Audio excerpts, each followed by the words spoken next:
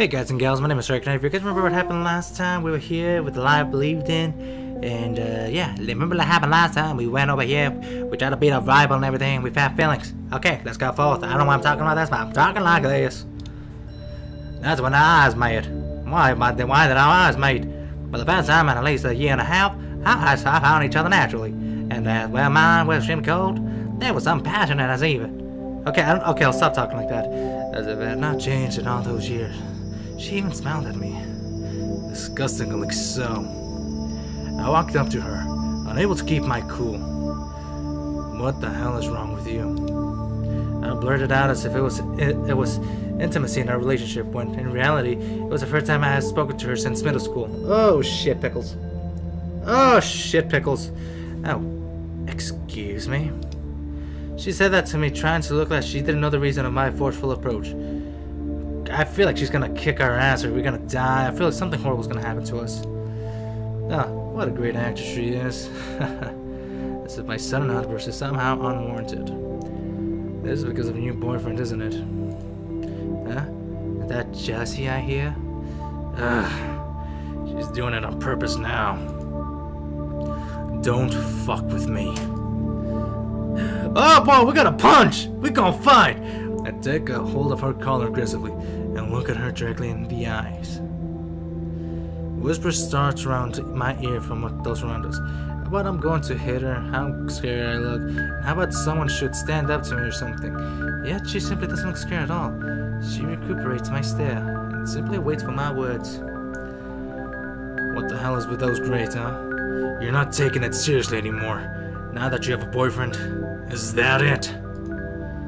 Oh my great. Oh shit pickles. So, all of this is just because of my grades? Yeah? Her eyes become stern. Then an offensive smile she once had on her face disappears viciously. Then tell me, why is it? My throat is hurting. Why is she changing all of a sudden? This shouldn't happen. I won't let it happen. Why, you ask? I don't know. I just lost interest. That's all. Oh god. Don't give me that shit. I know you. You know what? She pushes me upon hearing my words. I'll lose the hold of the You know nothing, Tim. You? Whatever. You better get your act together next time, or else I. Or else what, man? Guy pops out of nowhere and suddenly puts his hand on my shoulder. A warning of kind of way. Is this guy troubling you, Cass? Dude, I would have just grabbed him and just fucking knocked his ass out. Well, I mean, the guy that grabbed me, I'm like... oh my god, I am so stupid right now. I shake my hand off me and walk away without as much as looking back. Why did you do a scene, though? Next time, I'll show you who's the best between us. You better prepare yourself. I don't know why I'm talking like that. I sound like a horrible idiot. I think she said something back at me, but I didn't hear or care about it. I was so extremely infuriated by her detached attitude to see or hear anything what's going on around me. People would really probably look at me with disdain in their eyes. But it didn't matter to me. Okay, well, technically you almost punched a girl. As if everything I'd be doing all this time had no value. As if it was the only one who saw us as rivals. But things should be good now. By confronting her the way I did, I've even given her a little push she needed. That probably would come on top in the end. I'm sure of it. Oh god, I am getting into this guy, and that's not good. I don't want to lose this. I don't want to lose to her. I'll show her. Just you wait, Cassandra. How stupid I was. Not understanding that the person I thought I hated the most was paradoxically the one I needed the most. Is this what I call irony?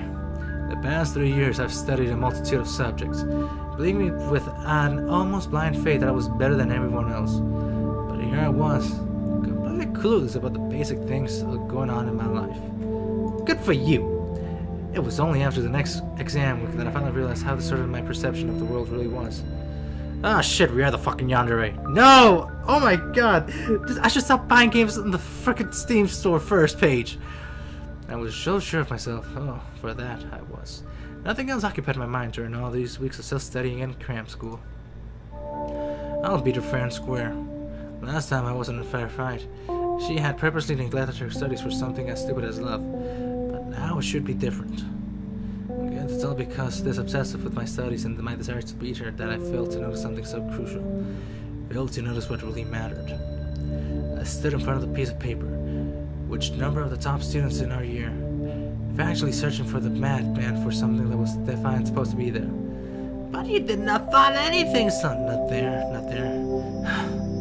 Not even here. What the hell? It's impossible. She must have changed her name or something. That can't be happening. But no matter. I don't have time to scan this damn thing. I was headed with the same conclusion over and over again. She wasn't here. She was not in the top 50.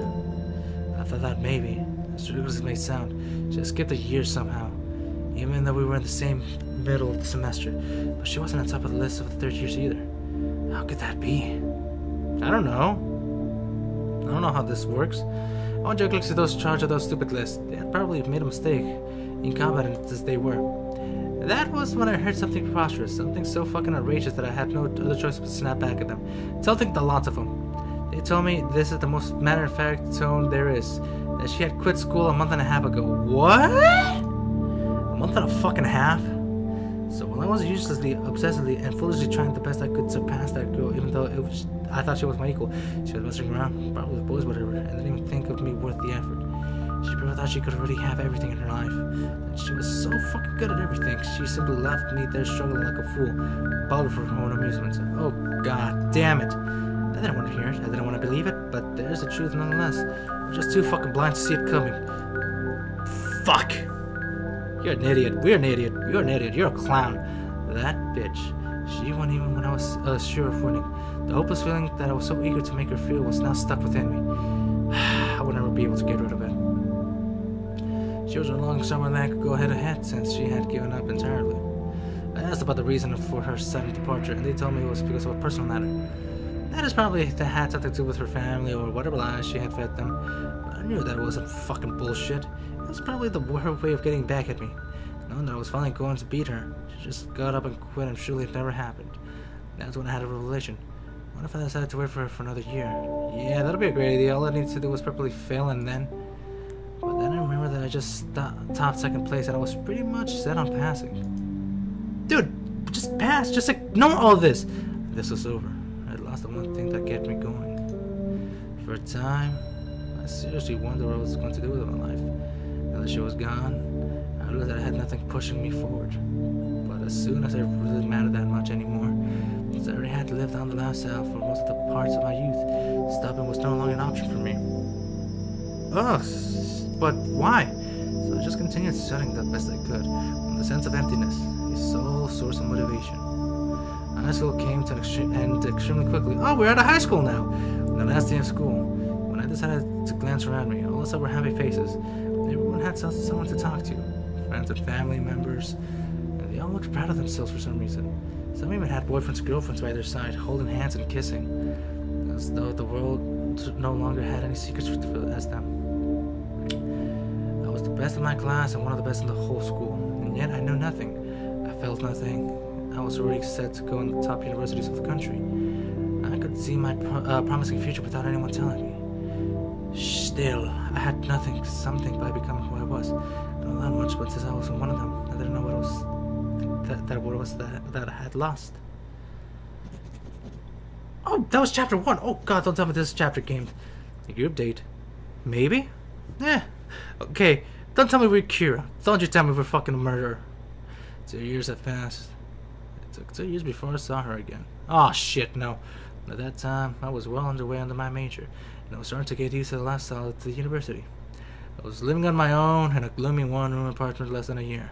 I had zero passion and only knew how to do one thing correctly, which, of course, was studying, as if that target of curse of a long time ago. I really didn't know I was so into it. Yeah, a lot of doors would probably open up to me in the future, but what if I didn't want to enter any of them? I had no motivation to climb up the ladder. I certainly wouldn't have known what to do with all the money being thrown at me. Drugs? Cocaine? Super drugs? I don't know. Dude, just you messed up your life. But then I guess it's the type of typical attitude that can attract some people. It was as if they were talking to you would be inedible. Boost their own self-esteem. That's what I know how I made my first friend since, well, I have ever had friends before. Oh, not that I saw him as a friend in the first place. He was most of my classes during high school. And then took as an opportunity to start socializing with me during the courses together. I went with the flow, finding my own amusement with his somewhat carefree demeanor. And that's when one day, out of nowhere, he decided to invite me to this... I don't remember how to pronounce it. I can't call it a date, so... group date? Maybe? Ah, fuck it. Anyway, I was at the thing with a group of men and women of the same age, and logically of equal numbers, meet each other for almost the first time attempt to find love.